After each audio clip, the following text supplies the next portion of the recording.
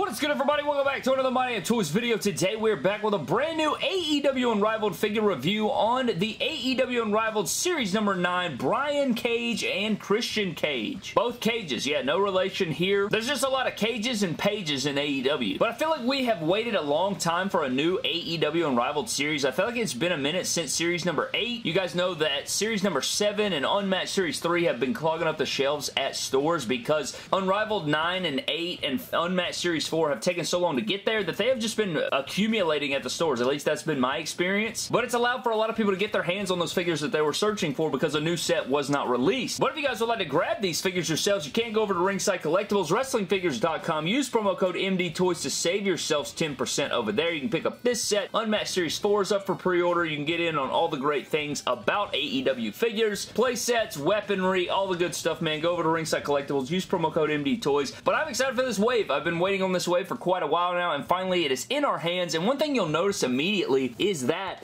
the Upper Deck logo is no longer here, and there's no cards included with these guys. So I am not sure if they're completely discontinuing that. I'm not sure what the deal is there, if this set will, you know, in the future will have Upper Deck cards. I don't know what that is, but if you guys look at the promo images on Ringside Collectibles, they say they have Upper Deck cards and they're going to come with them, but they do not have them here. So I don't know what's up with that. Maybe we'll know some more news, you know, as we go along here. But diving into Brian Cage and Christian Cage, two of the guys I was most looking forward to. We do have a great set. Everybody in this set is a first time in the line, so that is all great. This figure looked abysmal when we first saw it, but it looks a lot better in hand, and we will cover those things as well. But here's their front viewing windows. You got both talents on the side there. You guys know the gold foil going down the side does feature their names. You have number 74 and number 76. I don't usually ever do them by number, you know, who cares about that, but you guys know the bookshelf style like that. On the back, you do have a great image of Brian Cage and Christian on the back. Rest of the figures in the wave. I mean, this set's pretty loaded because we have so many first time in the lines. 6 first time in the lines in here, so the people that were upset about having no first time in the lines or the lack of roster talent, we have 6 new characters to add in here, but on the other side, you just have the AEW logo, and that wraps up our packaging for these two. So, with all that being said, man, let's crack these guys out of their packaging, find out what they're all about, and see if they are worth a damn.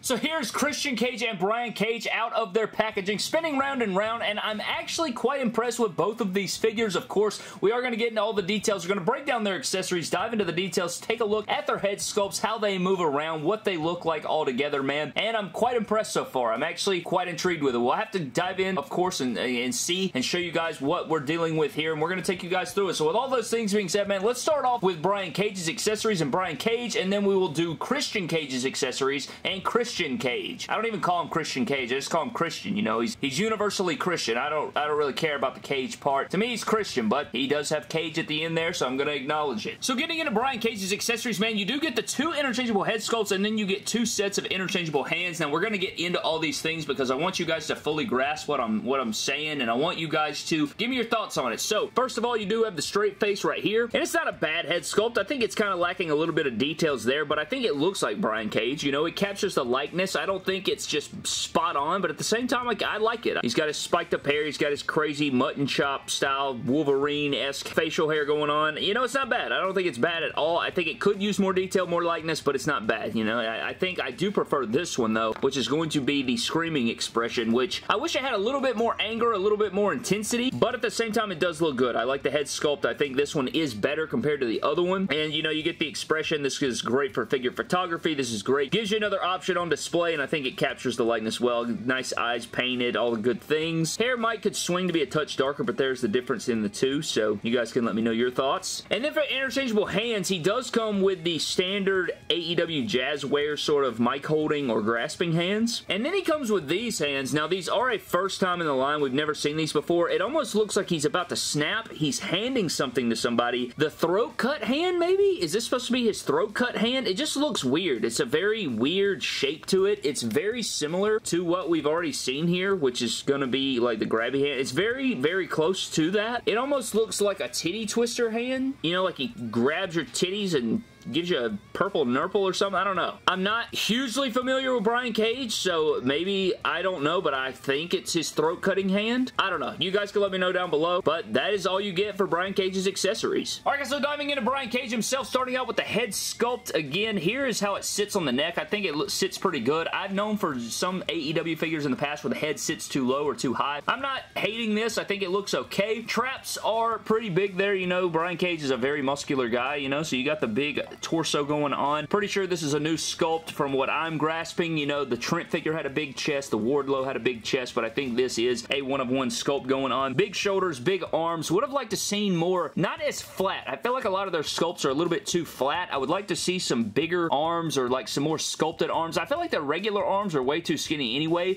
and I feel like the muscular arms don't have enough definition or, you know, like vascularity or anything like that. Would like to see more of that, but you do have the double jointed arms, which are all nice. One thing I don't like about the gear is actually this is supposed to be, like, it looks all good. The decals and everything look good, but the white side of the gear is supposed to be more of like an iridescent. It's not supposed to be just flat white, and it kind of makes the figure look a little bit more cheap than I would like it to. You know, I think if they really gave it that glitter or anything like that. Also, the Christian Cage figure is supposed to have a little bit of glitter in there, I think, on his silver and gray parts, which would have been cool, but this one is lacking some details because it is missing that. But you got Cage on the front. You do have his nice slashes on the back there, on the side. Got the nice skull logos going around. Love the wrist gauntlets. They are not removable, so that is kind of ishy, but you do get the nice sculpt on there. You get these strings sculpted in there. You got your logos. You have your black side and then your white side. I do like the way the legs feel. He is on ball joints and all that good stuff. We are going to get into the articulation for you guys, but he's got the nice jacked beefy legs. He's got his white knee pad and his black knee pad. On the back, it does have the black stripe, which is cool. Pretty sure these were open knee pads, but, you know, they do paint the inside there, so it looks like it's open at least, so that's kind of a cool detail. He has kind of the shorter kick pad mold, and he does have lower boot rotation, which is nice. You get the same, like, crosses there and down there. Kind of Wolverine-esque gear, not, like, totally, but you guys get the point there. Again, it is supposed to have some, like, iridescence on it, but before we get into our comparisons, though, I do want to give some articulation right quick, so he can look down pretty daggum far. It is on a ball hinge. I wish Mattel figures were on a ball hinge, because look at that right there, dude. He can look all the way down and all the way up, which is very nice for any moves. You don't really get a ton of pivoting, but you do get some there. You get a decent ab crunch. You know, he's a really big dude, so he can't bend over that well. He does get a pretty deep second ab cut, though. This goes above 90. You do get the full rotation. You get the bicep swivel here, which isn't loose. It feels a lot tighter. Some of these figures, sometimes this will be really stiff. These feel a lot better than in the past. I don't know if they changed anything, but the bicep swivel is a lot tighter. It doesn't feel like it's going to break or get loose on you. It actually feels quite nice. He does have the splitsies for the ball joints. He's got the upper thigh cut. He can kick forward nice. He does have double jointed knees, and he does have lower boot rotation, and he has a great ankle pivot, which is fantastic. Again, man, this guy feels really, really good in the hand. I think you guys are going to enjoy him a lot. If you guys like to move your figures around, you like to pose them around, this Brian Cage is going to be able to slap your collection right in the titties, if you get what I'm saying. So, this is a really good one, man. I like this figure a lot, but let's get into some AEW figure comparisons. And for your larger figure comparisons between the rest of our AEW Unrivaled figures, you have Lance Archer, you have Luchasaurus, and you have Wardlow up next to Brian Cage, and you guys can see here that he is a tad taller there. I don't think Brian Cage is like too tall, so that's pretty cool. I also want to see what this looks like, just for shishes and gigs, you know? Just for scientific experiment here, just to see what this would look like. And then you can take this and then pop this head over onto this. Just to, again, I just want to see it for science there. If you wanted to put Brian Cage in a singlet or something. There's that. It's a little bit of a tall neck there, not like too crazy there, but maybe you can make a shirtless Wardlow. Is that possible here? Making a shirtless Wardlow, and he has no neck. Oh, yeah, I don't think that works there, but it was worth the effort, and look how, like, weird that looks. Good lord. Good Jesus, I don't like it. Fix it. Fix it. And then for another figure comparison, here's Brian Cage up next to Kenny Omega, just for a little standard height, you know, not a big guy, just a regular guy there, and Kenny Omega is about 6 foot, 6'1", somewhere in there, so that works out for me, and Brian Cage, I believe, does come in at 6 foot as well, so I think this works out perfectly. So getting into Christian's head sculpts and his accessories right here, man, I think that this head sculpt right here, this is the one that a lot of people are going to be talking about. It is the one right out of the packaging. Now, we saw this figure at FanFest, right? We saw this head sculpt at FanFest, and I gotta say, man, they did my man Christian dirty. He looked pretty damn bad, man. He did not look good in those images, but what I'm seeing right here looks a whole lot better. Now, I will say they probably added a couple wrinkles, or maybe they added too many wrinkles, but I think that, like, look at that right there. I think that looks a whole lot better. I think it does capture the likeness. I like the beard. I like the hair color. I think they really captured Christian, and you'll see when we get to the figure that I really think they captured his body and like the way he looks and the way his body is proportioned. I like this head. I like this head a lot. I think it looks a whole lot better than we thought it was going to look, and we didn't really know about this head sculpt until a later day. That is the grimacing head sculpt of the pissed off Christian head, and I like that one too. I think both of these look pretty damn good. Are they perfect? I don't think so, but I think, you know, when we get into the comparisons, I think we're going to end up liking these head sculpts. So these look pretty good. I like the sculpts. You know, anytime you have a guy doing a different expression, you want it to look like the same guy doing that expression. I think they did capture that. He's looking off to the right. I like the hair sculpt. I like the colors. I think they did a good job here. I like these a lot. Now, as far as interchangeable hands, this is very odd. Again, very odd with the interchangeable hands. We've known that from Jazwares so far. So, he comes with one right fist. This is a right fist, and this hand is a left fist, but it's like an extended version. It's almost like a half-assed thumbs up, sort of like Orange Cassidy. And then you get his, you know, his lookout hand, you know, like the flat lookout hand, you know, during, you know, the Christian entrance hand, kind of, or the Christian lookout hand. You get that, you know, so you can do this right here. You know, you got all that, which is really cool. His other hand is one of these again, so you get a whole pair of these, and I compared them to Orange Cassidy because I was like, oh, is this like a half, is this the same like thumbs up style hand? And it's not. It's a little bit different. So you guys can see here, the gap is closed a little bit there between the two hands. So I don't know what's up with that. It's almost like an open fist, I guess. So you get your closed fist, and then you have like more of an open fist slash, I don't know. I don't know. Let me know your thoughts on that one. I like to think of myself as knowing what the hell I'm talking about, but you have these hands right here. So there's that. So getting into Christian, man, starting out the head sculpt, we did take a look at it, but it does look good on the figure, you know. We've taken a closer look at that. Going down into the torso, this is what I'm talking about, dude. That looks like Christian's torso, you know. Maybe it could use a little bit more definition, but I still think it looks good. It's more realistic. That's what we get a lot of with the AEW figures. A lot of the torsos are pretty realistic, which is cool. He does have his tattoo over here. No idea what it's supposed to be, and I think that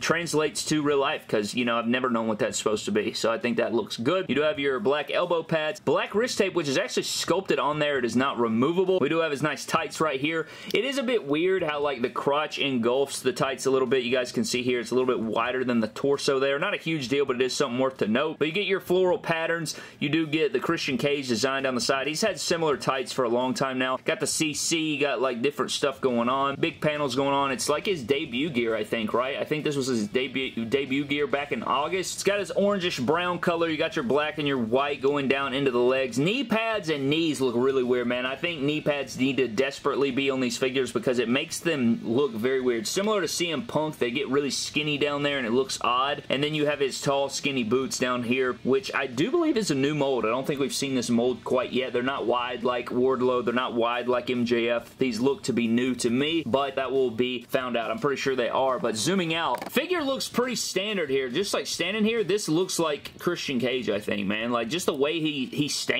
Like, this just has that weird Christian stance to him, doesn't it? I just think it looks pretty damn perfect as far as that concerned. I think it captures Christian pretty damn good. I think if you're a fan of Christian, you're going to enjoy this figure a lot because I just feel like anytime a figure can just encapsulate somebody and translate it from real life to action figure form and it look just like the person, I think that's undefeated, you know. But let's get into some articulation before we take a look at some comparisons. So for his articulation, he can look down pretty good and look up very well. Like, look at that right there, man. Anytime, like, good lord, he can look straight down and practically straight up. That is something that is lacking in other figures, and I think they captured it really nicely here. Ab crunch up top isn't the best, but much like Brian Cage, his bottom one is a little bit better. You can get a little bit deeper in there, not like crazy, but I still think it's not bad at all. You don't get really any gappage in the back as well, so that's a really nice touch there. He does have above 90 here. Last, just like Brian Cage, like his bicep swivel is not loose. You do get the double joint arm. The elbow does get in the way. You know, the elbow pad is there, but you do get the hands that go up and down, and they rotate here. You do have a crazy split because of the ball joints there. He does have upper thigh cut. He does have double jointed knees, which works great because he doesn't have knee pads on, and then you do get boot rotation, and you get a nice ankle pivot. The only thing I'll say about the way this guy stands up is that the boots are very skinny, and if they get out of line or anything like that, he could easily fall over, but I'm not having like a ton of trouble right now, so that's good. He doesn't have like loose boots or anything, and he does have the forward and back. I forgot about that part right there. They can go down and up, and so it's not bad. It's definitely not bad, but it just looks a bit wonky at times because of the skinny legs, but standing back here, I think it looks okay. So for your Christian figure comparisons, here is our last Elite that we ever got from Mattel. It is the Fan Takeover WWE Elite Amazon exclusive. You guys can see that he's definitely much taller here. Like, the Mattel definitely does not stack up as far as height is concerned. It's just so cool, honestly, to see the two companies represent a character. Like, isn't it wild? I think that's just so cool. I do believe that Christian's 6'1". I want to say he's 6'1". So if we compare these two to an Edge, maybe that will give us a better height here. And yeah, so I'll be real. I think this AEW Christian is probably standing a little bit too tall, but the Mattel size probably adds up pretty equal because Edge is supposed to be 6'5". So these scale pretty decent, and then I think this one's a little bit too tall. Maybe it's in that thigh area. Those thighs are looking a little bit long there, but I don't think it's terrible. You know, I don't think it's egregious or anything like that. If you guys want to compare it even more, you could compare Kenny Omega, who's supposed to be 6 foot, and honestly, that doesn't look terrible. I mean, it's, you know, if he's supposed to be 6'1", 6'2", this would add up pretty decently. I don't know. Let's get into the head sculpts real quick, though. Which one do you guys prefer? Do you guys prefer the Fan Takeover version right here, or do you guys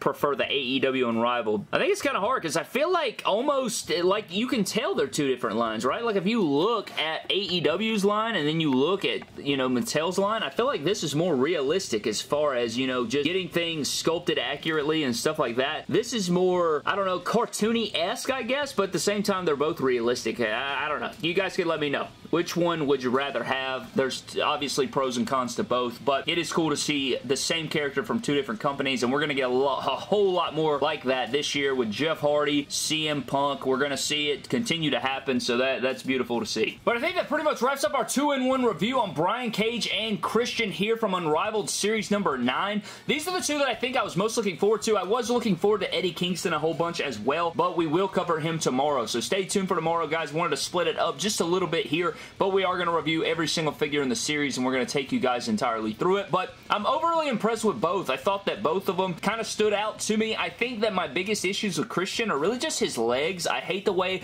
that they look, how skinny they look. I think with knee pads on him, he'll look a lot better, and like his legs are a little bit wobbly because of that reason. The Brian Cage figure feels fantastic in the hand, and while I've never been a huge Brian Cage guy, this figure makes me want to be a bigger fan of the guy. I know he's a super athlete. He moves around fantastic in the ring, and you're not going to have any issues doing any of those moves with this guy because he can pose around with the best of them. He feels really good in the hand. Tons of articulation. Moves like a unit, and as a big guy, you love to see that. You love that he's able to be posed around. I'm really digging the head sculpts that we got on both of these. I would prefer more anger on the Brian Cage version, but the Christian Cage gritty head sculpt, like grimacing head sculpt, is fantastic. Love that we're getting all these accessories. Would have liked to seen some more cloth here in the wave here, but I do like the interchangeable head sculpts. I think those are really great, and I love the way they're interchangeable. I love everything that we got going right now with Unrivaled Series number 9, and I think it's a big step forward from the last couple sets, but we will not know until we complete the wave here. But if you guys would like to grab these, go over to Ringside Collectibles, use promo code MDTOYS to save yourselves 10%. Loving what I'm seeing so far. Of course, we have a lot more to get through, but we will have to ride it out and see. But thank you guys for watching. Subscribe to the channel. Follow me on Instagram, Twitter, and TikTok at MyDamnToys.